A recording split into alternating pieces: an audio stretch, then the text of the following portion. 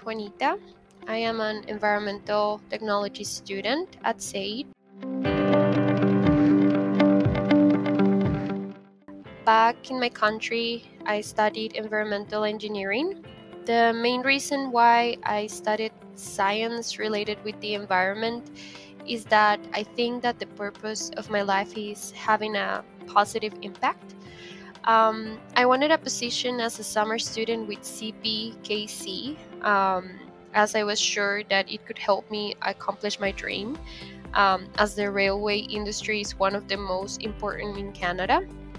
I know that the innovation, sustainability, safety, and environmental solutions that are part of a daily life employee here will be valuable for my professional experience.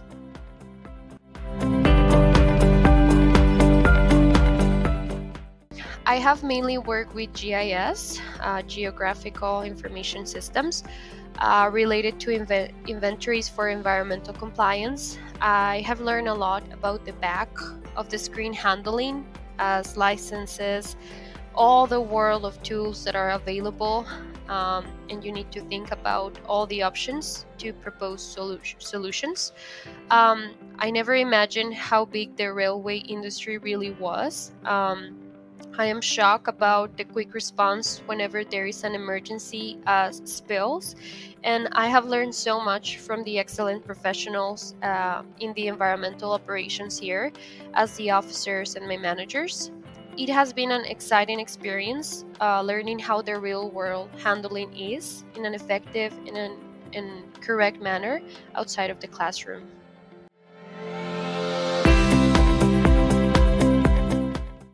How a company as CPKC proves that sustainable development is possible, having the economic growth, social and environmental balance. I found it a fascinating industry, as there is always something new to learn about everything that is going on, as operations, mechanical, locomotives, regulatory compliance, emergencies, transportation of dangerous goods, safety, different projects of innovation.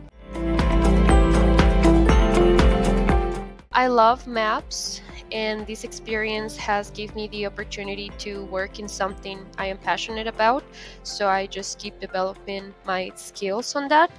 I also have the chance to increase my knowledge further in aspects as development of apps, networking skills, because you have to keep in contact with people from other departments for that may be involved in regulatory aspects, environmental audits, regulations in a federal and provincial context, waste management plans, and I can keep going all day with the skills I've learned.